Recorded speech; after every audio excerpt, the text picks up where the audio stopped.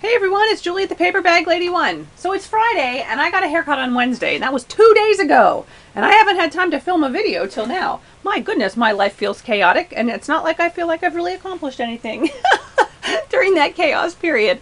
However, anyway, I of course went to my little thrift store and filled up my dollar bag that I got at the Dollar Tree. And I wish they had more because I only have 5. And I don't know why I only bought 5 because they're like the best bag ever. Anyway, although I was somewhere and they didn't like my bag. It was red, the red one with the white polka dots. And they were kind of horrified by my bag. It was a person that I knew, I think. Anyway, that has nothing to do with anything. Let's see what's in the bag of goodness. Here, let's put the camera down. You can see that I was shopping at Tuesday morning. Shh, don't tell. Anyway, so in my bag we have this fabric, which is quite thin and soft.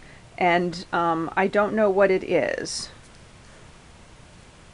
but it looked like it would be nice to maybe stamp on or coffee dye or rip into pieces. But anyway, it was $2.50 for this big old hunk, which is 56 inches by 104 inches. So, you know, I had to have it because I don't have anything like that. Ha! Anyway, so then we got a Sesame Street book. Now, I will explain to you why I bought a Sesame Street book, because I know full well I cannot make albums with this sort of thing and then sell it.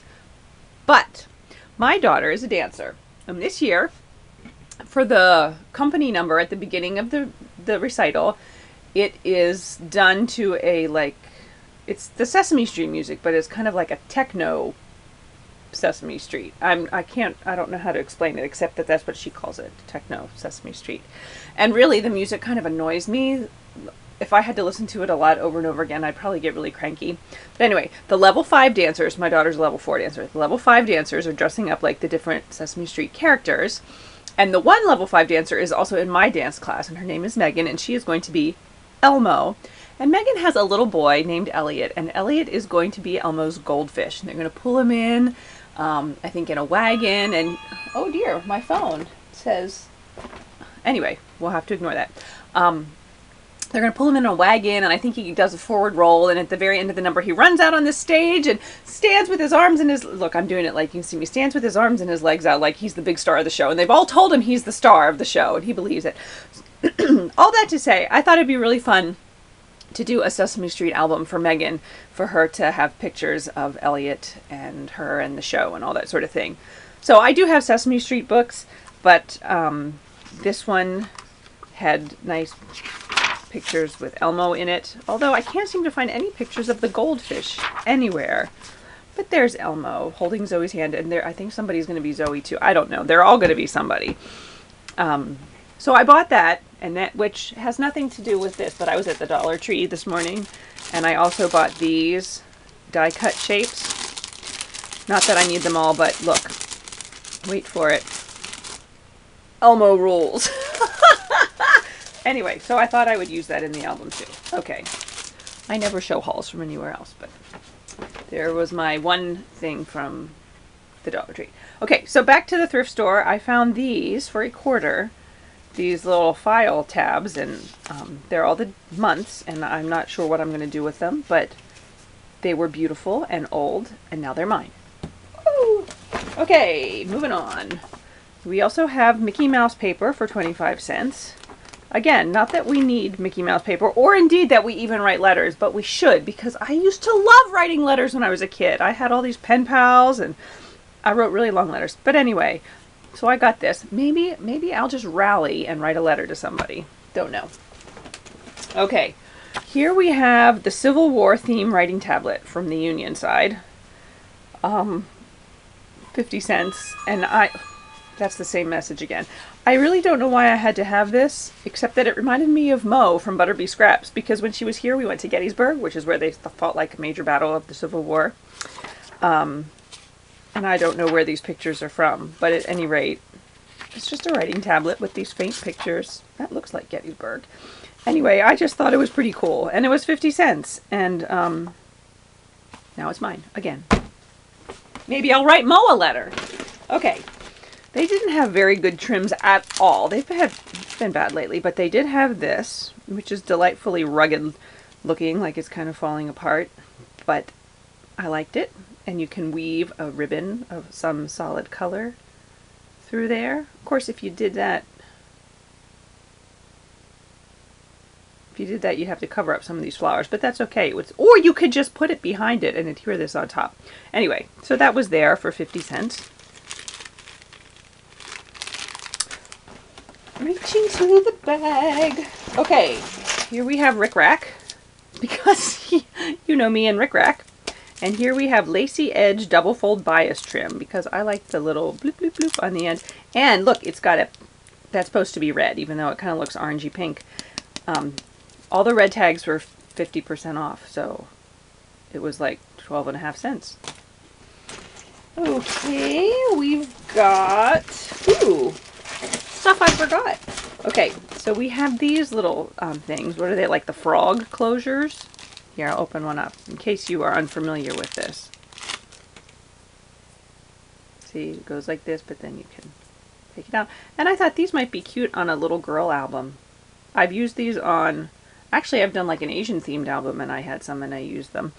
But anyway, it would have to be on a little album. I couldn't make it very fat because it's not very big, but they were there. They were $1. Oh, here's some more trims, some eyelet. And this one looks like a lace with some satin ribbon behind it with $1. Yes, indeed. There we go. Oh, and here we go.